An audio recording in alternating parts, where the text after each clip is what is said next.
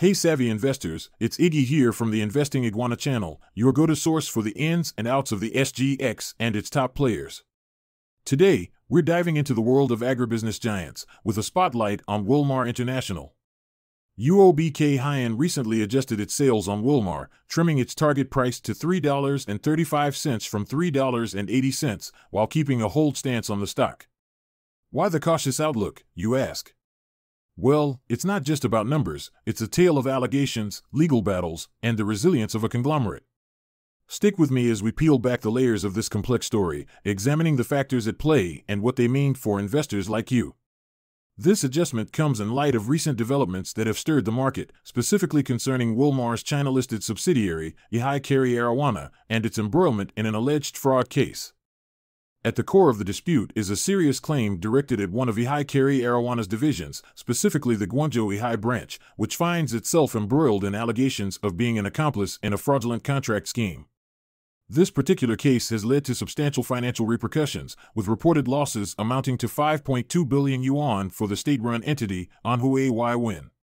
In response to these charges, Wilmar International has taken a strong stance, emphasizing its strict no-tolerance approach to any form of corrupt practices within its operations.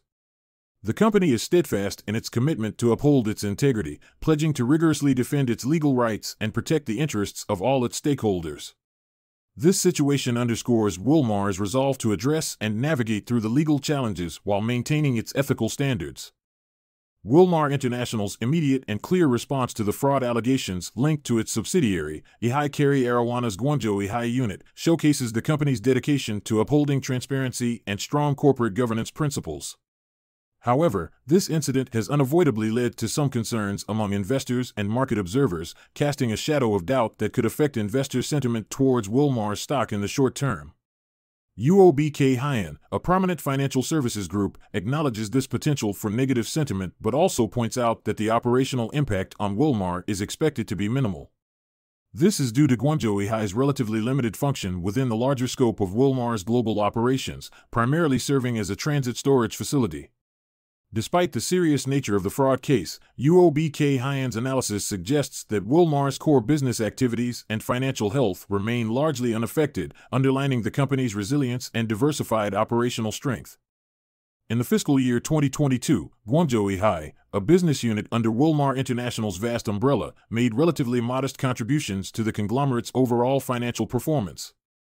Specifically, it accounted for just a small percentage of Wilmar's revenue, net profit, and net assets, highlighting its limited role in the group's financial health.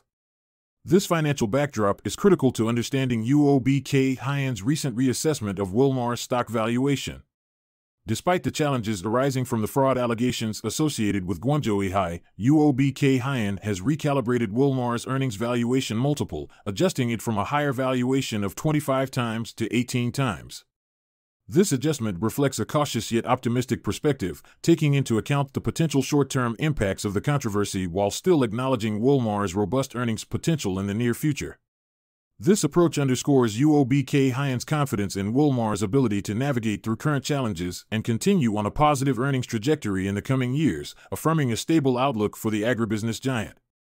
UOB Kay Hian, UOBKH, harbors a cautiously optimistic stance towards Wilmar International as it gears up to announce its financial results for the second half of 2023, particularly eyeing the fourth quarter as a potential period of outperformance.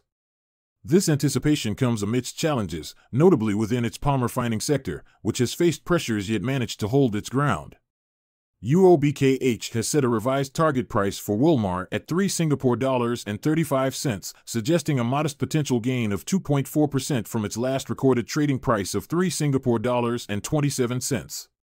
This valuation comes in the context of a slight downturn in Wilmar's shares, which saw a decrease of 1.8% or 6 cents. With the second half of 2023 results anticipated to be unveiled on February 21st, UOBKH forecasts that Wilmar will not only meet but surpass expectations with a projected fourth quarter core net profit ranging between $320 million to $350 million. This performance is expected to contribute to a full-year core net profit falling between $1.2 billion and $1.23 billion, positioning the figure 6 to 8% beneath the consensus expectations. This outlook, despite being slightly lower than general market anticipations, underlines UOB Kay's belief in Wilmar's resilience and its capability to navigate through sector-specific adversities while maintaining robust profitability. And that wraps up our exploration into Wilmar International's current standing and UOB Kay Hian's latest rating.